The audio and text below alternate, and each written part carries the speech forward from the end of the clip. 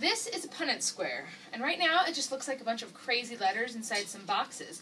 But today we're going to talk about how this genetic picture actually helps you understand what the chances are of your children having sickle cell trait or sickle cell disease.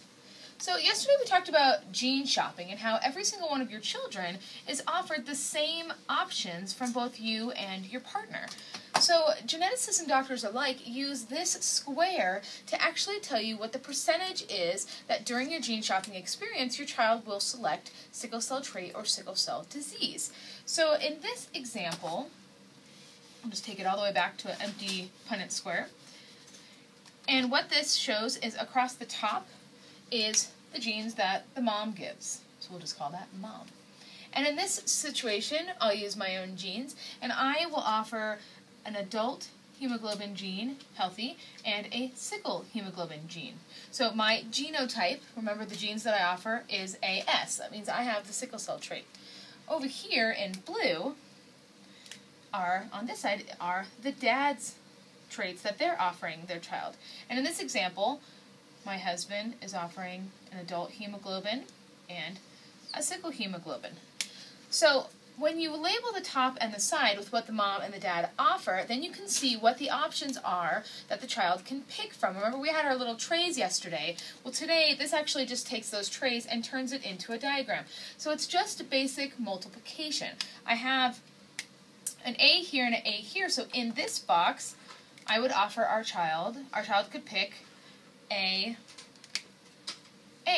hemoglobin. So AA is completely healthy, completely void of any sickle cell trait or disease at all. So I have one option of AA, or healthy hemoglobin.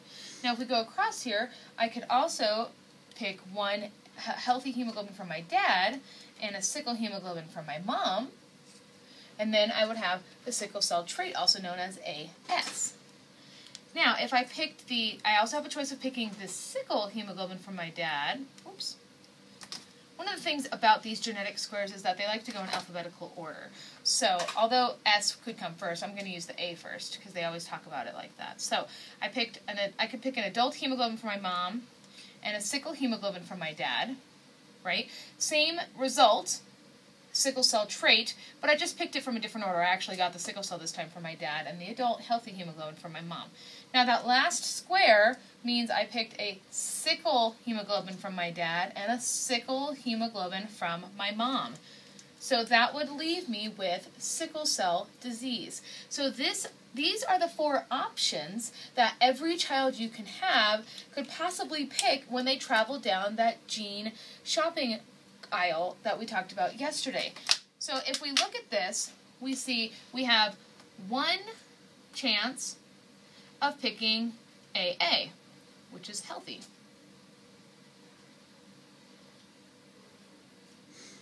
We have two, here and here, chances of picking AS, which is just the trait or carrier.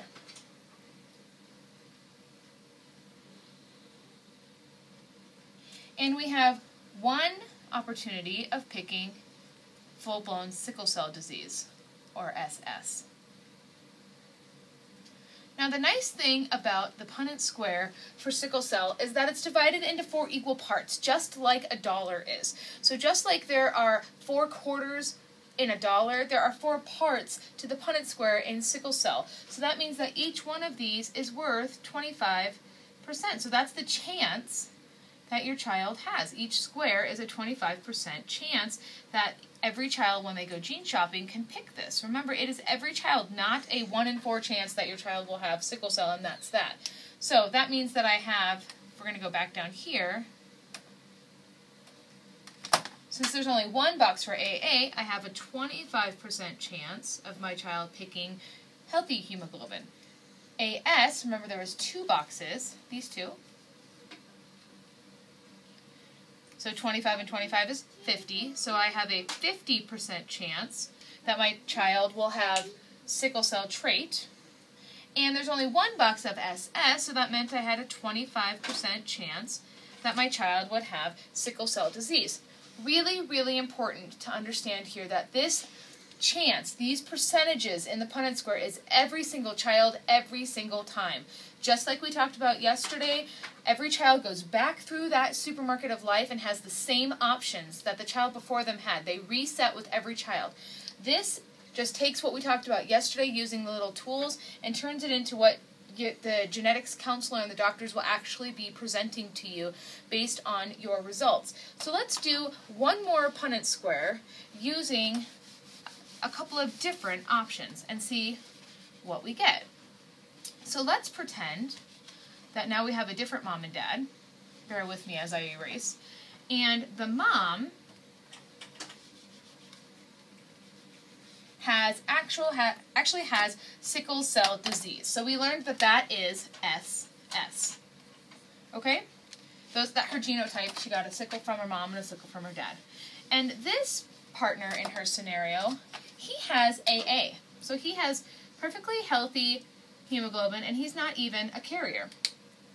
So if we go through here real quick and see what are our options. Well, in this box, I've got an A and an S, right? I got a healthy from my dad and a sickle from my mom, so that's sickle cell trait.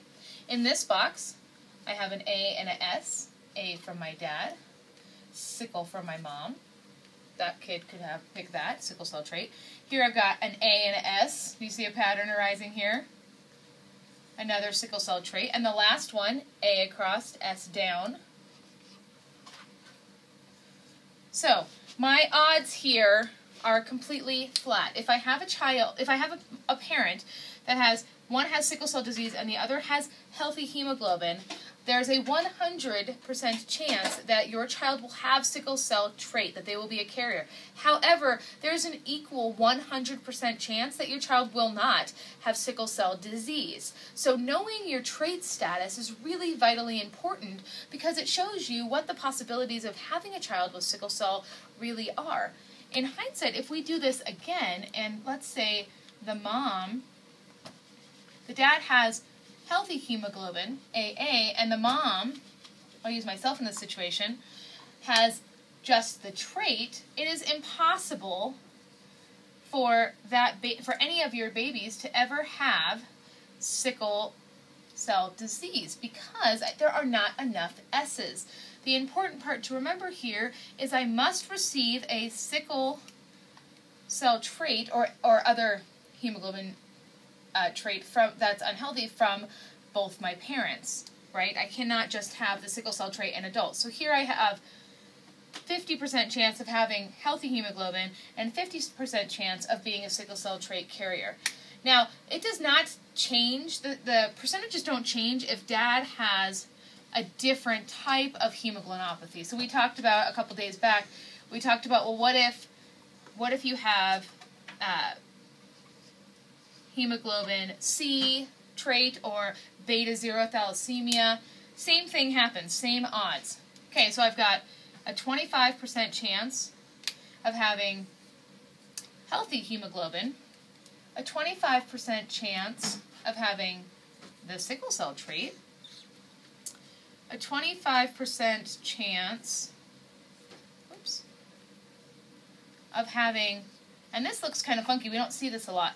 This is healthy hemoglobin combined with beta zero thalassemia. So I have beta zero thalassemia trait. So I have 25% chance of healthy hemoglobin, 25% chance of sickle cell trait, 25% chance of beta thalassemia trait, which means I'm just a carrier for beta thalassemia, and then I have this 25% chance of having SBO, or sickle beta zero thalassemia. This right here means that I have a type of sickle cell disease.